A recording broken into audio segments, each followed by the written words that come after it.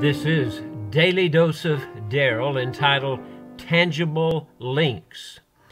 This china cabinet was built by my father for my mother many decades ago. In fact, my father's been in heaven over 30 years.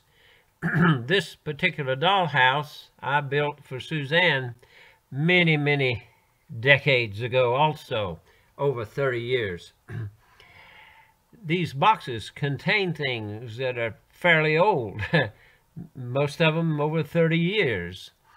And these are things that I call tangible links.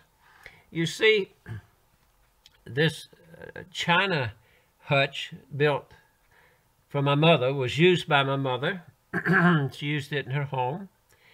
And then after she went to heaven, I got it, and I used it in my conference room to help with the church meetings and the Lions Club meeting and counseling sessions. It was a nice piece of furniture, and it held pictures like Talmadge Nelson and I standing together, he being 105 and a half, my role model.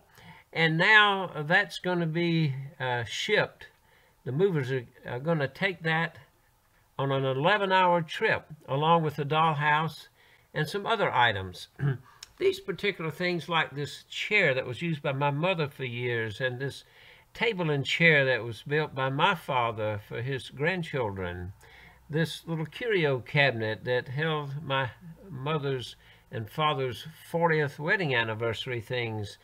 He died like just a smidgen before the 50th anniversary. The cedar chest that my mother used and is now full of papers and things that go back to kindergarten and through high school. And so these are tangible links. They're not that valuable, even though a moving company, the way they charge, it seems like they're pretty valuable, but they're important. And they're links from one generation to the next. And as these are being transported with loving care by an expert company, I'm reminded that in each of our lives, we have links to the generations that come before. And many times these are invisible links, things that have been passed on, sayings, principles, values, and things like that. And those are all great.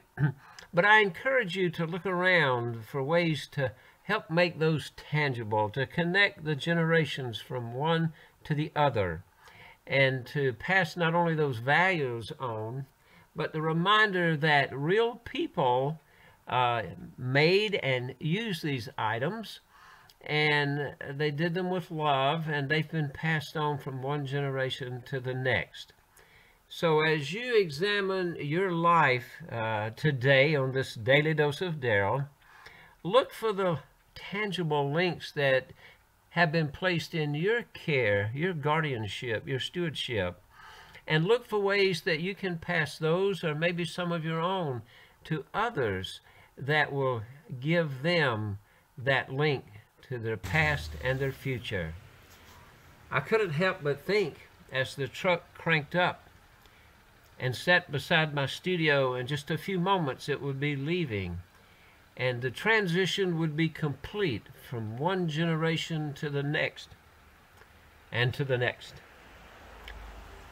So I stand here holding hands with one generation and the next, and tangibly passing things along to remind all of us that we're a connection to the next generation, pass along good things, good values, and also some tangible things.